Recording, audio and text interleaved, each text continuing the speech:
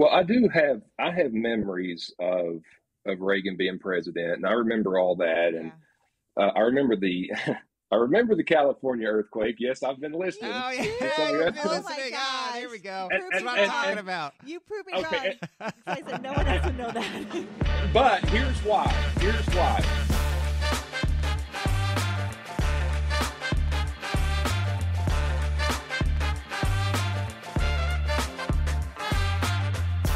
This is the History Buzz. Welcome to the History Buzz, where we talk about history over a couple of drinks and let the conversation wander where it may. I am your host, Scott, here with my wife and historian, Jen. Hello. And today we are chatting with someone we actually met on YouTube. This is Chris from the Whitt Cemetery Tours YouTube channel. Welcome to the History Buzz, Chris. Thank you so much. It's an absolute pleasure to be here. Yeah, it's really great to meet you. And like we said, I'm going to let Chris introduce himself here real quick before we do. If you guys are listening to this podcast, we encourage you, before you empty your glasses while you're listening to this podcast with us, ideally not driving, I want to ask the listeners to help us out by leaving us a review on iTunes or Apple Podcasts or sharing this with many people as possible. Now, Chris, you are a fellow history fan, and I'll just say YouTuber, even though that sounds weird for... I'll just say someone of my age. I'll just put myself out there. So, Chris, tell us about yourself. Where are you from? How did the YouTube channel start? And then I'll let Jen kind of talk about how you guys initially kind of connected via some videos and how this kind of came about. Well, yeah, I'll go ahead and piggyback off what you said. I feel like I'm way too old to be called a YouTuber also. The way all this started, truthfully, I had connected with some, I guess you would say, some long-lost family through ancestry. Oh, okay. And we really became friends. And we got to talking back and forth, and they decided they were coming to Kentucky, where I'm from Northeast Kentucky, to visit. So when they came, we have a shared great-grandmother. So I thought, how in the world am I going to... because she'd been dead a long time. I mean, I was just a little kid when she passed. So I'm thinking, how in the world am I going to show them who this lady was? So I got the idea, I'm just going to do a little short documentary video. The first scene of that video was me going to the cemetery. And, you know how it is. And I'm there and I'm like, how am I going to do this? And I try to convey that on the video. So I go to the cemetery. And then I'm thinking, I like doing that. I've always loved documentaries. And I'm thinking, I'm going to start making some short films. So that was my original idea, but I've always loved visiting cemeteries. So I thought, if I'm branding myself as a history channel, I mean, where can you get history like you can a cemetery? So I went to visit some graves, and one of the first graves I visited was in Lexington, Kentucky. Jim Varney, which is the guy who played Ernest in all the Ernest movies. Oh, yeah, man. I know Ernest. Yes. Yeah. He was from Kentucky, just right down the road. And I didn't realize that growing up, or I would have been telling everybody, But so that was one of my first cemetery visits. And really, I just never stopped. And I love doing it. And that's really how Whitt Docs got started. My name is Chris Whitt. So Whitt Docs, the docs part was really supposed to be for documentaries. So I've kind of flipped that a little bit. Whitt Docs on the people that I go visit. So I do little documentaries about them and tell a little bit about their life. So that's kind of how my channel came to be. And how long have you been doing it for now? For how long now? Jeez, I started. have another drink, Jen. It's not all that long. I started back in, I believe, 2019 is when they came to visit. I think I'd done my first cemetery tour probably somewhere around June 2019. So I'm just really a little over 2 years into this. Okay. Cool. Yeah. I mean, you're doing really well. I think you're right around, as of recording, I'll just put that out there because maybe in 2 years we'll listen back to this podcast. But right now you're right around 20,000 subscribers or something like that.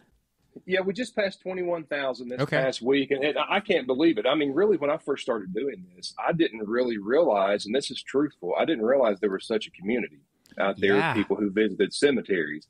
So I started I didn't really watch any YouTube cemetery channels before I started mine. It was really only after I started that I realized, hey, this is a thing here. Oh, my gosh. So I've met some great people, and I will add you all to the list. Just some great people through my journey. Now, isn't there a name for cemetery visitors? It's like a centophile or something like that, like people who like cemeteries. Yeah. I think it's Taphophile. Yeah. Taphophile, something like that. Yeah. Very interesting name. That doesn't make any sense.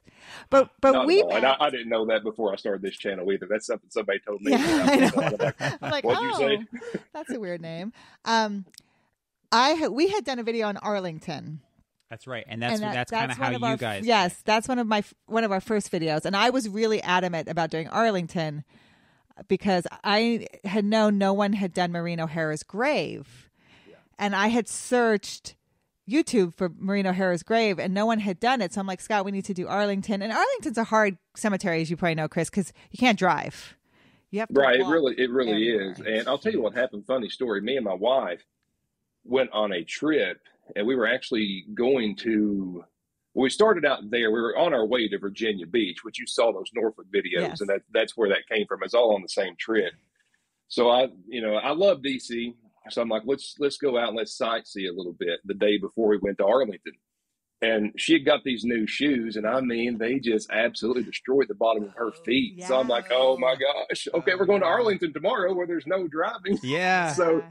So she was a trooper, and she's been just a magnificent help through my channel. Her name's Angel, and she really is my angel. She finds all these places. It's just a great support system. But anyway, I said all that to say this. I would love to make a return visit to Arlington because our trip was just there's no way you can get it in. There's so much there. No one realizes how big that cemetery is and that you can't drive it. So you have to walk it. Yeah, the second time we went back, we walked 7 miles. We walked 7 miles in a day with our kids, which props to our kids for actually hanging in there. That's impressive. Yeah, and it was it was hot and humid, and we went. The last one we found was the gunnery sergeant from Full Metal Jacket, Ermy. Mm-hmm. Yeah, Gunny Ermy. And he was all the way off around, he's way in the back section. It's not easy to get to. And that's a whole lot of walking. So shout out to your wife for hanging in there. We understand the commitment it takes too from the support system that's needed to make these videos. So it really is. Absolutely, shout out to her. Well, actually, let's drink to her. There you go. Yeah. But that video, and I remember I was on another little YouTube show before, and they asked me, "Where do you want to go? What's your dream?" And I said, "I've got to get to Arlington." And that's going to end up being my most popular video. Yeah. So that's what happened. So what happened was I had done Arlington. Yeah. I think I'd already done it. And I was like, what else is out there? What else has somebody done of Arlington? What am I not competing with, but what else are people looking at when they look up YouTube Arlington? And your video came up. And that's the first time I saw your video. And I think I had mentioned, hey, we were just there. Because I think your video came up a week after Yeah, it must have been a couple weeks passing. And so I was like, were you there when we were there? And I think I had messaged you. And then I think I even linked our video into your comments. I think it was something like that. Yes. I believe, it came from a comment that I checked your all's channel out, and I thought, my goodness. Yes. And then I truly believe this. YouTube, I mean, it's just, you just got to stay consistent. There's ups and downs. And really what you're waiting on is for something about that video for you two to grab it and push it. Yes. And as soon as that's going to happen to you all. When it does, your channel's going to take off. Yeah, I appreciate it. Chris, I just remember you were just so genuine. You responded back and you're like, I watched your video. It was great. I love you guys. I'm going to subscribe right now. And since then, you've commented on a lot of our videos and just given us so much positive feedback and motivation. I really appreciate it. Yeah. And you're very welcome. And Chris, I joke about this. Obviously, I'm not on many of the Walk with History videos, but I joke about this on the podcast a fair amount. I'm not a huge history buff, right? Here I am producing a full-blown history YouTube channel, 2 podcasts now, married to a historian, and history was never my cup of tea growing up. So one of the bars for me for making videos that I always joke about is that if I can get through a video after I make it and I haven't lost interest, then that's a good video. Yeah. Right. And that's coming from a non-history buff kind of guy. But the one thing that, like you said, Chris, was just the community within just this niche of YouTube, of history and visiting cemeteries. When I started seeing cemeteries, your channel, there's a couple other channels out there. I was just flabbergasted at, the cemetery visiting is just kind of a niche in and of itself. It really is. And one thing that really, really struck me about this community is when I thought, here I am, I'm the new guy here. And I did not want these guys, I didn't want to come across as me trying to be competitive. Sure. And I didn't want them to see me as competition. I did not know how I would be received. That community is magnificent. Yeah. I actually had one of the more popular ones. I think he's got like 80-some thousand subscribers. He said, let me call you. He called me and he said, here's what you need to do. You need to get out 2 videos a week and put your face on camera more. Oh, wow. And I listened to those tips, and it wasn't long after that I had a video that kind of took off. And that's awesome. He didn't have to do that. So any chance I get, I don't forget that. I try to pay that forward. And I love this community that we are in. Yeah. It's super cool. Like I started off with like just family view. I tried to do the vlog thing, which more for like family memories and stuff like that. Yeah. And I had like a couple people reach out to me, and one channel now, you remember, who I'm talking about, the fitness couple. Oh yeah. So they travel around. They have like a more travel RV kind of home fitness style. It's a very interesting channel, but they reached out to me when they were like at 200 subscribers, and he's like, hey, your channel's great. Like, here's my advice. Like, I don't know anything, but here's what I've learned, and here's the research I've done. And now they're over like 20, they're right around where you are. And I reached out to him the other day, and I just said, hey man, I've been following you guys and your growth, and you guys are amazing. And he emailed me right back. Right. Yeah. So really, like you said, the community is just great. A lot of people never think about, oh man, there's so much history in a cemetery. They drive by it and they're like, maybe they say a little prayer, or they think about it with someone that's passed, but they never think about all the history. I mean, I'm sure you've probably discovered what's one of the most interesting ones that you think you've covered, aside from maybe like, let's put Arlington out of the picture, because that's probably your most popular video. What's one of the most interesting ones that you've done on your channel that kind of caught you off guard? Well, there's been a few. One thing that jumps to my mind is not exactly where I live, but about 2 hours to the south of me is where the Hatfield-McCoy feud really, wow. It was big. Yeah. And I have actually discovered some places that I didn't even know existed by doing that. I was out filming one day, and I put just a little bit of this on the end of the video, but we, as we were going through these cemeteries and these locations, we saw a sign that said the old McCoy home place. And they encouraged us to get out. So I get out, and there's this guy there. He's like pulling me into his garage, showing me all these artifacts and stuff. And I'm like, man, this is amazing. He's like, well, and they just had a TV show there that was filming, and they had somebody come and do an archaeological dig. Wow. Holy cow. So that didn't make it on camera, but you just never know what you're going to get into. So I would say probably some of the Hatfield-McCoy stuff. That's cool. There's some places in Nashville that I was able to visit. And this actually is, I don't know why, YouTube, for whatever reason, promoted this video. And as of now, it's got the most views of any video that I had. Well, his name was David Stringbean Aikman. And in Nashville, this is a story that gets told. I'm not from Nashville, but I'm about 5 hours from there. Yeah. And I was there doing one of the videos at this cemetery, and I told his story. He was a member of the Grand Ole Opry. He played there weekly, and he was known in the area to carry large sums of cash on him. And so people knew he had money. Yeah. Well, there were some intruders that came into the house while he was performing on the Opry. And the story is they listened to him sing while in this guy's house. And they came back, the Aikmans, these people killed them and robbed them. Whoa. Wow. And so it is just it's a tragic story, but a true story, stuff you just read about and hear about. And that video, for whatever reason, wasn't very long. And it was one of my early videos. I mean, as far as from a production standpoint, it was awful. But for whatever reason, YouTube picked it up and promoted it. I didn't know what I was doing. But anyway, that story is crazy. And in that same cemetery, there were like 3 people, including the pilot, in the Patsy Cline plane crash. Yes. No way. Yeah, it's in that same cemetery, and I was, and this has really caught me off guard. I was filming that, and I do research and see who was in there, and I saw this name of some other musician, and the name escapes me now, that was popular as well. And this guy that was buried in that cemetery were all the people were buried. Several of those that were in that plane crash, the Patsy Cline plane crash, actually got killed in a wreck on the way to Patsy Cline's funeral. I remember, you know what? I remember that video, Chris. I remember watching it because that's something I did not know before I went there. So I've been fortunate to make a lot of discoveries in cemeteries that I didn't even know were there to make before I went. So you just never know. I mean, you never know. You just never know what you're going to find.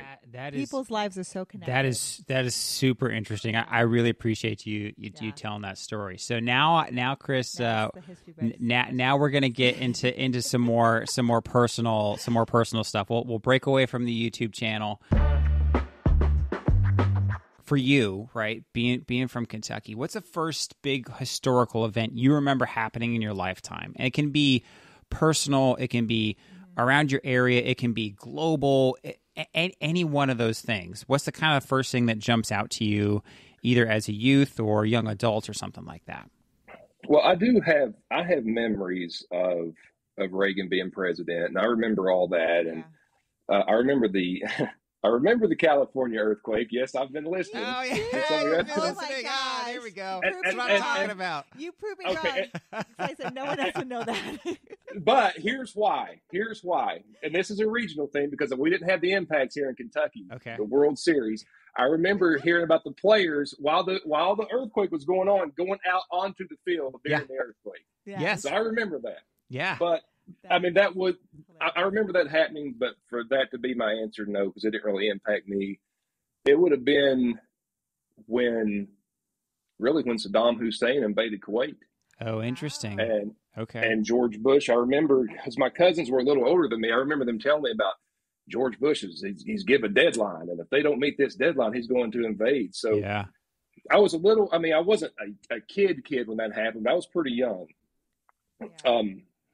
What I mean, I was young. I wasn't a toddler or anything. Sure. I remember it happening, and I just remember seeing this war, Desert Shield and becoming Desert Storm. I remember that unfolding before my eyes, and when you start hearing about deadlines, and I remember you were talking about your brother there being a preacher's kid. If we were in end times, I'm also a preacher's kid. Oh, that's right on, brother. Right on. I'm going to tell you. When you start hearing about this stuff, I mean, I'm a kid in church hearing these old women. This is the beginning of the end. Oh God! So not only did I have the trauma of being in, as a kid seeing a war unfold, I thought the world was ending. Oh my God, that's awesome. You became like my favorite YouTuber. Yeah, because that is, I married into the PK world, right? So when his brother said that to me, I felt like, is this the rapture? I was like, what? Like, I don't even know what that word means. Like, what? And you asked that as a child? Like, I knew exactly what he was talking about. So that's so interesting. So what do you think about that in particular that kind of really hit home with you? Was it because like, hey, this is war and it's big invasion? And what do you think about that kind of really drove it home with you? There were words that were being used I'd never put in that type of a context before. We hearing about deadlines, invasion, a Scud missile. Yes. I'm like, I mean, that can't be good. Yeah. So it was just words and things I'd never heard, and I just saw. And the news coverage, I'm sure, right? Yeah, I would say this is probably. I mean, at the time, it had to be the most covered war that there ever was at the time. But if you put all that into context, I'm pretty young. I do come from a church background, and everybody in church was pretty scared. So I thought, oh my goodness! I mean, I'm seeing adults here acting scared. It's supposed to be my safe place. If they're scared, what's that mean for me? So true. I would definitely say that was probably. I mean, looking back, it was probably a little traumatizing to go along with it. But, sure, that's super interesting. So that's interesting because when I look back on my youth, right, and I'll just out myself here. I'm 39. I'm about to turn 40, and I lived a relatively sheltered youth, right? I didn't have a lot of TV when I was young. Not really until I was high school did I kind of get some more access to television and stuff like that. But I don't really remember that a lot. Jen, do you? I do. I remember that because my uncle was in Desert Storm. Oh, okay. And in the Air Force. In the Air Force. But you know what I remember most, Chris, and this is funny, is that we recorded MTV for him. So that he could watch. Yes. Oh my gosh. We would put the VHS cassettes in the VCR and just record a whole VHS of and MTV. you would send it out and to mail him. them to him. Oh my gosh, how interesting. Wow. Yes, and because that's what very, you did back then. Because you didn't have, like, now you get the AF, the TV, the American Force, the Armed Forces. Because when did that all that kick off? Oh gosh, 89? It had 91? to be early 90s. 91? And 80s, late 80s, early 90s, right? Yeah, very, very early 90s. Yeah. And I remember, too, he sent home T-shirts. And so he sent us home T-shirts of, like, get Saddam and I wore them to school. Oh, my gosh. And I'm in, like, middle school wearing these, like, T-shirts. So were you still in Cheyenne then? Yeah, Wyoming. Okay. Everyone's like, you're the coolest. I'm like, yeah, I am totally the coolest. Because our Air Force Base was there and stuff. Yeah, see, and this is what I love about this kind of question, Chris, is that you really, I like to ask our guest, right? And then I try to remember, and I'll be perfectly honest, usually if it's before I was 14, I probably don't know it. Because I pretty sheltered youth, but that's super interesting that's something that really stuck out and kind of struck home. Yeah, 91. So 91, that sounds right. January to February. Yeah, that's super interesting. So is there anything else, like, after that happened for you, that kind of generated more interest in either, like, the military, or you just kind of, that was something that always just kind of, like I said, kind of pulled the curtain back a little bit, and you're like, man, I'm not just in Kentucky anymore. There's a bigger world out there. Well, yeah, and something else too. My grandfather, I mean, he was very country, but he was well traveled. He was in the military. He was in the Army. And he was our family military guy. Every family has one, and Jen, it's you and yours. It seems like. Well, Scott too. Scott's active duty right now. Yeah, my goodness, I didn't know. Yeah. Let me stop right here. I come from a very. I'm cooler though. She was the pilot. I was a ship guy, so Yeah. But let me say this: my family, we're very patriotic, very military supportive. I want to thank you both for your service. Thank you, Chris. I look back on my life and I'm like, I guess at the time I wasn't mature enough in my youth to make that decision. But looking back, it's like that's really kind of a regret for me. Yeah. That I never served. But anyway, thank you all for your service. Thank you. We really do appreciate that. My grandfather lived to be 88. He passed away almost a year ago this past December, but he was in the military, very well traveled. Yeah.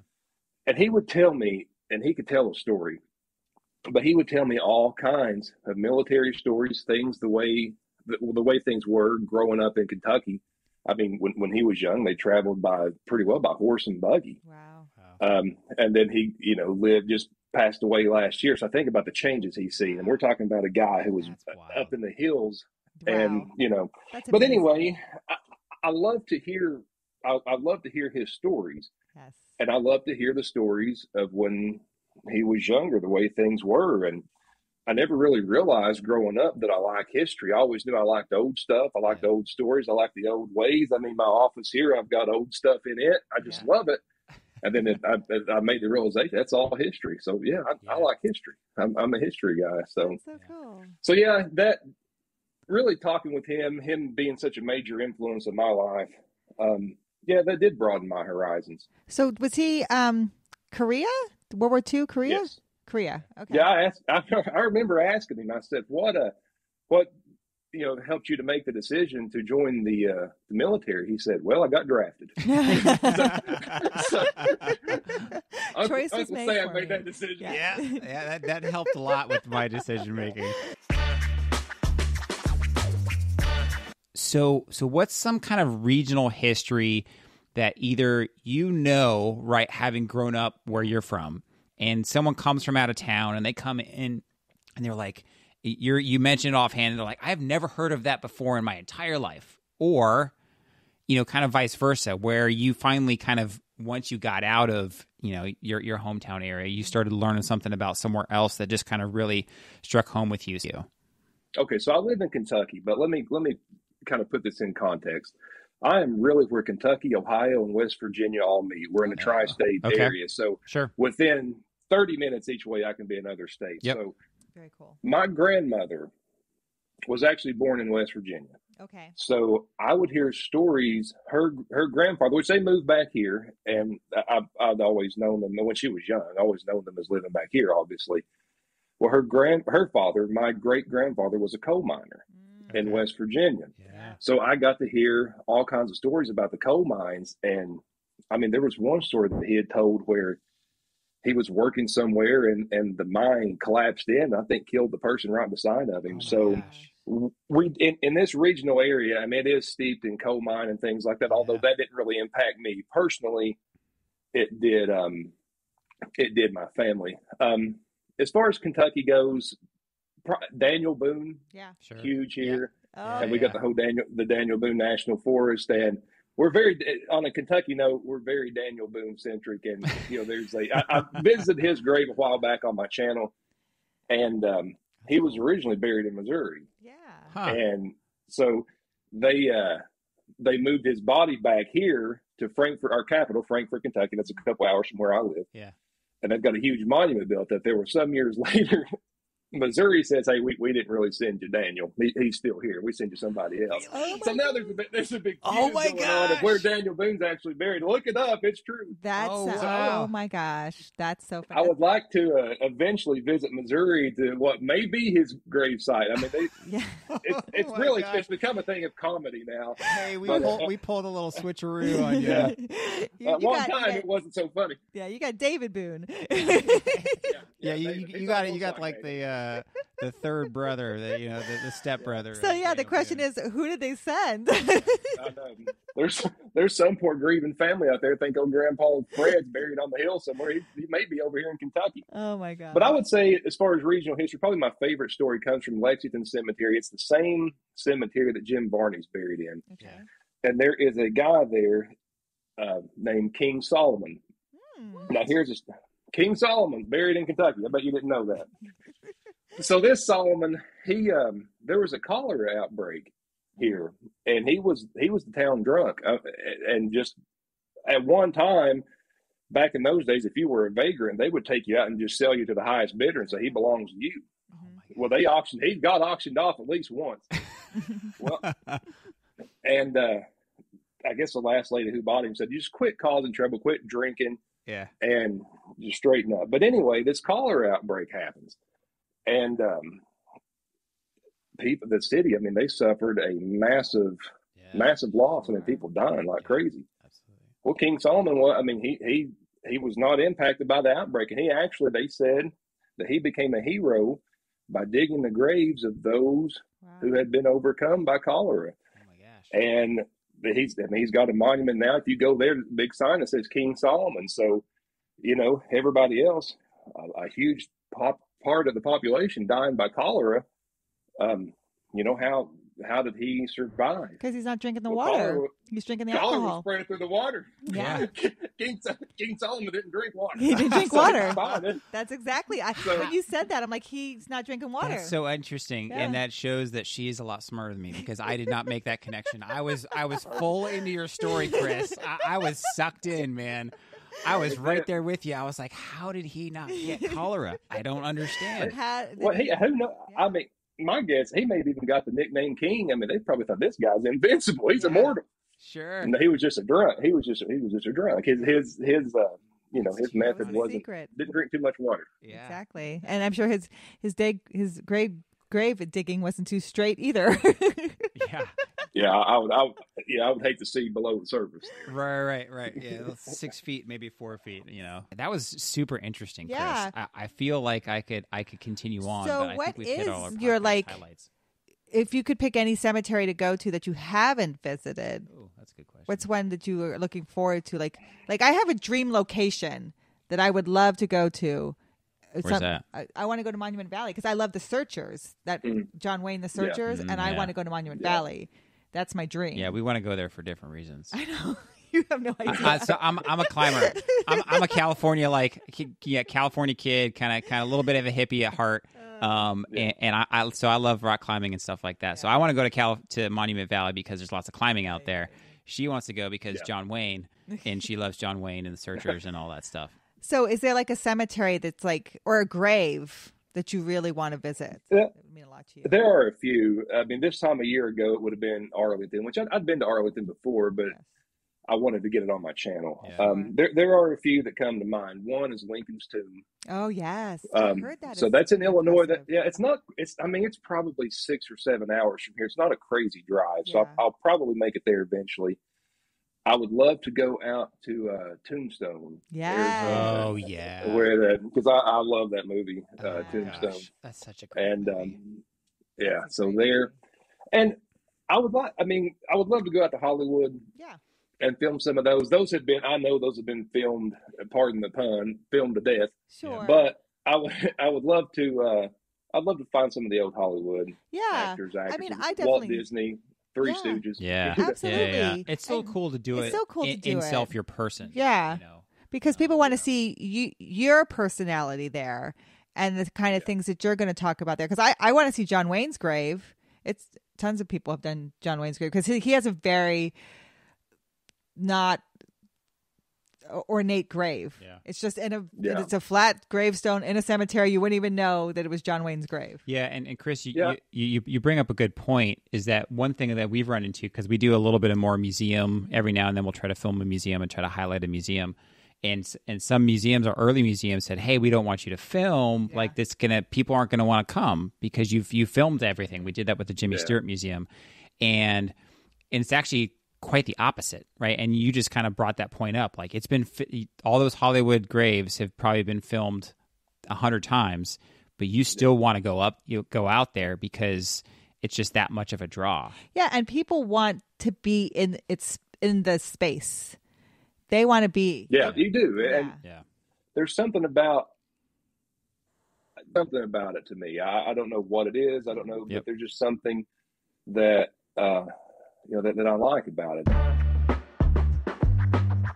Chris, thank you so much for joining us today. Again, this is Chris from the Whitt Cemetery Tours YouTube channel. For those out there listening, if you guys want to find another great YouTube channel that does history stuff, kind of like what we do on Walk with History, Chris's channel is a good spot to go. So, Chris, what are some places? What's the best place for folks to find you online? Well, there's a few places. One thing, if you could just find my YouTube channel, Whitt Docs, that's WHITT, then DOCS. That's my last name, and then just the short abbreviation for documentaries. Whitt Docs Cemetery Tours. If you search that, I put links in the description where you can find my other social media. Facebook, if you just look up Whitt Docs, you can find me there. Yep. Same thing with Instagram, which I kind of, a lot of times I forget I have Instagram. I try to post on there, but I forget. Facebook's probably the best place, of course, the YouTube channel. So I would absolutely love to have you there. I've tried to be as interactive as possible. Now, I'm not saying that, one or two messages don't get slipped by me, but for the most part, if I see it, I respond back to it. Right on. So I would love to hear from you. I encourage a community and would love to have you. Yeah, well, we'll link to your YouTube channel in the show notes of this podcast for those listening. If you guys want to check that out, I'll link to it there. Again, thank you to those listening to the History Buzz. We do ask one thing of our listeners: if you like this episode or learned an interesting fact, share the History Buzz with someone. It's the best way for us to help us grow, and we appreciate your help with that. If you want to reach out to us here at the History Buzz, you can find me on Twitter at @thehistorybuzz_. Or via email at thehistorybuzz@gmail.com. And until next time, my friends, as they used to say in Scotland way back in the day, sláinte.